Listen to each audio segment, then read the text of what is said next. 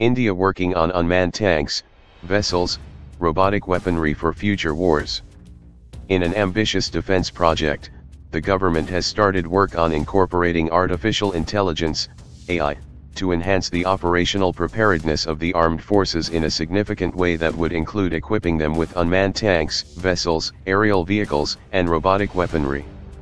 The move is part of a broader policy initiative to prepare the Army, Navy, and the Air Force for next-generation warfare and comes amid rising Chinese investments in developing critical applications of AI for its military.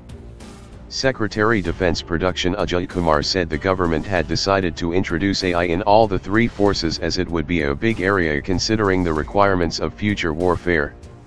He said a high-powered task force headed by Tata Sons chairman N. Chandrasekaran was finalizing the specifics and framework of the project, which would be implemented in a partnership model between the armed forces and the private sector. It is India's preparation for next-generation warfare. This, AI, is where the future is going to be. We need to prepare ourselves for the next-generation warfare which will be more and more technology-driven, more and more automated and robotized, he told PTI.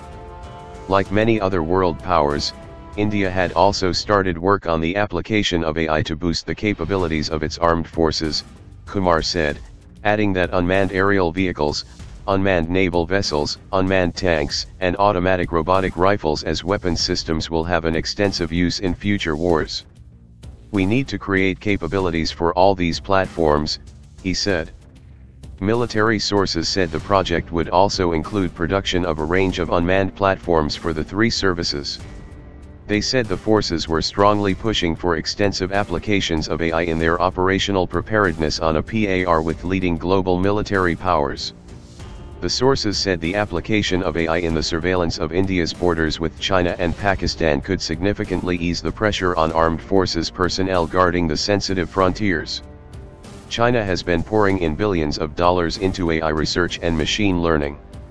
Last year, it unveiled an ambitious plan to make the country the AI innovation center of the world by 2030.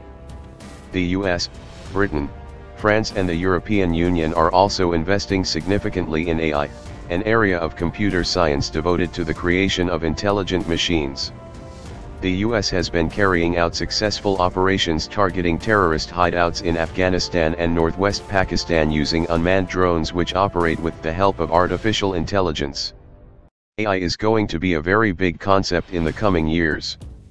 Major countries of the world are now working on strategies to see how AI can be used for defense forces. We are also moving ahead. What is unique about this initiative is that we have industry and defense forces working jointly, Kumar said. He said the recommendations of the task force were likely to come in by June and then the government would take the project forward. India has a fairly strong IT industry base and that is going to be our biggest strength in terms of developing AI capabilities, said Kumar, who has been playing a key role in pushing forward the project. Kumar said a framework was being finalized under which industry and defense forces could work together to create a strong base for AI in defense systems. We need to work on a partnership model which should be different from a buyer-seller proposition while fully leveraging capabilities of the industry, he said, adding state-run Defense Research and Development Organization, DRDO, would be a major player in the project. Kumar said there was an enormous potential for the use of AI in the civilian sphere as well and the task force was also looking into it.